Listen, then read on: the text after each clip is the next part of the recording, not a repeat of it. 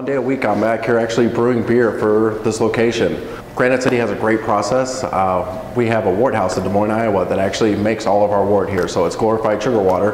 Then they drive it to each location out of our 27 locations. Usually come to me at 36 degrees. I warm them up to either 54 degrees if it's a lager, 74 degrees if it's an ale. And then after they've been fermented, usually ales take me about 3 weeks to finish. A lager will take me about a month and a half. Once those are finished, then I'll run them into my next side of my cooler, and voila, we have beer. First one I'll start with is our Northern Light. It's an American style lager. Lagers are always filtered, so they always have that clear look. Kind of clean, crisp finish to it. Next one would be our German style lager, which is our Brothers Benedict Bock.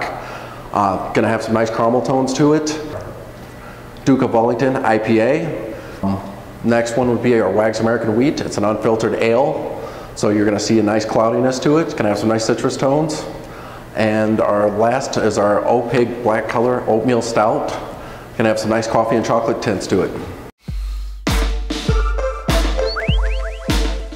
My name's Eric Gielau. I'm the culinary partner for the Granite City Food and Brewery in Creve Coeur, Missouri.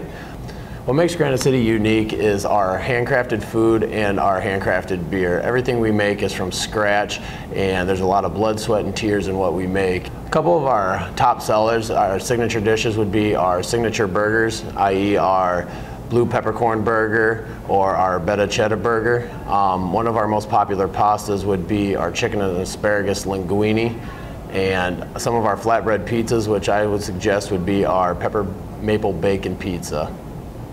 We add new things to the menu about every 6 months, but every month we have monthly chef specials that we run as well.